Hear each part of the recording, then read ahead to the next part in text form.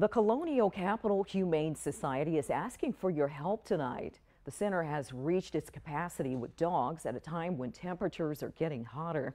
News Channel 12's Lucy Nelson spoke with the staff today and joins us now live. Lucy, how can people help keep these dogs healthy? Obviously, if you're looking for a forever friend, there are dozens of dogs and puppies like this little guy that are adoptable here at Colonial Capital. And Kennel Vet Tech tells me that all of them need to be going to homes where they are ready to pay for vet services and give them the food and the love that these dogs deserve. She also says they are looking for fosters, and they're actually scrambling to get foster parents right now with each new dog that comes in since the shelter is overwhelmed.